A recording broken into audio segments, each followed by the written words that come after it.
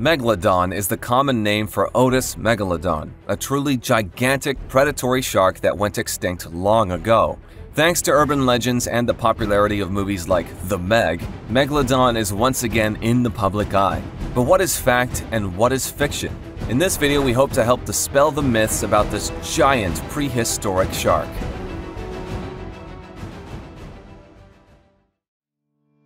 The Megalodon, which went extinct millions of years ago, was the largest shark ever to prowl the oceans and one of the largest fish on record. Like other sharks, they had streamlined yet powerful bodies built to efficiently cut through the water. Their tail fin undulated side to side and they breathed through gill slits on either side of their head. The scientific name Carcharocles megalodon means giant tooth, and for very good reason. Its massive teeth are almost 3 times larger than the teeth of a modern great white shark. The Megalodon's fossilized vertebrae and teeth give scientists major clues about what the creature was like and when it died off, although some estimates of size can be quite contradictory. Megalodon size estimates vary depending on the method used, with the maximum total length estimates ranging from 14.2 meters to 20.3 meters.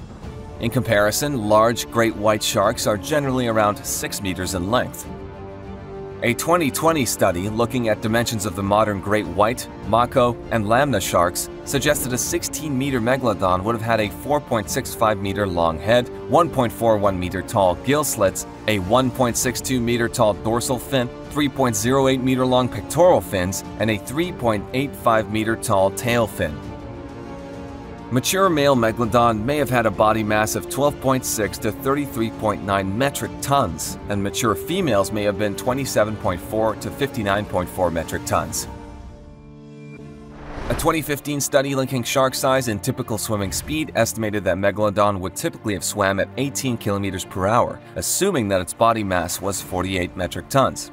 Megalodon teeth are similar to those of modern white sharks in that they are triangular, serrated, and symmetrical. The difference from modern white shark teeth is that they are larger and thicker. The serrations on each tooth occur in regular intervals, and they possess a darker, chevron-shaped region near the tooth's root. The largest extant Megalodon tooth measures 17.8 centimeters in length, almost 3 times longer than those of modern white sharks, which are typically about 5.4 centimeters long. In addition, Megalodon possesses a ferocious bite. It's estimated that its jaw would span 2.7 by 3.4 meters wide, several times larger than the jaw diameter of average-sized white sharks, and easily big enough to swallow 2 adult people side by side. These jaws were lined with 276 teeth, and studies reconstructing the shark's bite force suggest that it may have been one of the most powerful predators ever to have existed. A lot of reconstructions have Megalodon looking like a bigger version of the great white shark, because for a long time people thought they were related. We now know that this is not the case, and Megalodon is actually from a different lineage of shark of which Megalodon was the last member. The oldest conclusive ancestor of Megalodon is a 55-million-year-old shark known as Otodus obliquus, which grew to about 10 meters in length. But the evolutionary history of this shark is thought to stretch back to Lamna appendiculata, dating 105 million years old, making the lineage of Megalodon over 100 million years old. The Megalodon was a top-of-the-food chain predator. It fed on other big marine mammals like whales, dolphins, seals, and sea turtles. Juveniles inhabited warm coastal waters and fed on fish and small whales. Unlike the great white, which attacks prey from the soft underside, Megalodon probably used its strong jaws to break through the chest cavity and puncture the heart and lungs of its prey. It would also have attacked the fin and tail of its prey in order to immobilize it. Like the dinosaurs, the Megalodon liked warmth, and during its time it hunted in the warm, shallow seas that covered much of the planet. The teeth of this giant shark have been found on every continent except Antarctica, and almost all fossil remains of Megalodon are teeth. Sharks continually produce teeth throughout their entire lives. Depending on what they eat, sharks lose a set of teeth every 1 to 2 weeks, getting through up to 40,000 teeth in their lifetime. This means that shark teeth are continuously raining down onto the ocean floor, increasing the chance that they will get fossilized. Teeth are also the hardest part of a shark's skeleton. While our bones are coated in the mineral calcium phosphate, shark skeletons are made entirely from softer cartilage like our nose and ears. So while the more robust teeth become fossilized relatively easily, Only in very special circumstances will soft tissue be preserved.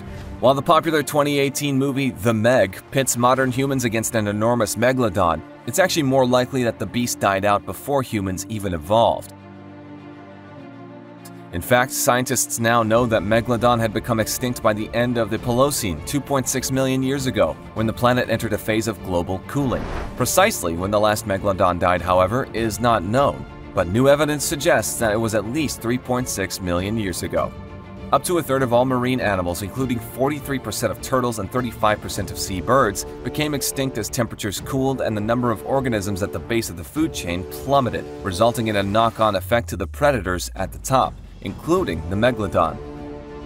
This was not the only contributing factor to the extinction of the Megalodon. As the adult sharks were dependent on tropical waters, the drop in ocean temperatures likely resulted in a significant loss of habitat. It may also have resulted in the Megalodon's prey either going extinct or adapting to the cooler waters and moving to where the sharks could not follow.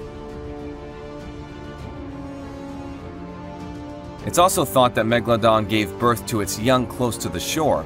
These shallow coastal waters would have provided a nursery for the pups, protecting them from predators that were lurking in the open water, like the larger toothed whales. As ice formed at the poles and the sea level dropped, these pupping grounds would have been destroyed. Despite many reports to the contrary, Megalodon is definitely no longer alive in the deep oceans. If an animal as big as that was still in existence, we would know about it. For starters, the sharks would leave telltale bite marks on other large marine animals, and their huge teeth would continue littering the ocean floors in their tens of thousands. Not to mention that, as a warm water species, Megalodon would not be able to survive in the cold waters of the deep, where it would have a better chance of going unnoticed. We also know for an absolute fact that Megalodon was a huge predator that needed to eat more than a ton of meat a day to survive. That food abundance is simply not present anywhere in the ocean's depths. For those of you who would like to come face to face with a life-size replica of the Megalodon, just take a trip to the National Museum of Natural History in Washington, D.C. There you will find the 52-foot model of an average-sized female Megalodon. In order to show the large teeth, the model is displayed with its mouth open. If you're unable to get to America, then just watch the film The Meg. It is, after all, a pretty good likeness. Have you seen the film The Meg? What did you think of this gigantic creature? Let us know in the comments, and please like this video if you've enjoyed it. If you want to see more videos like this one, then subscribe to Brain Impact for more. Thanks for watching.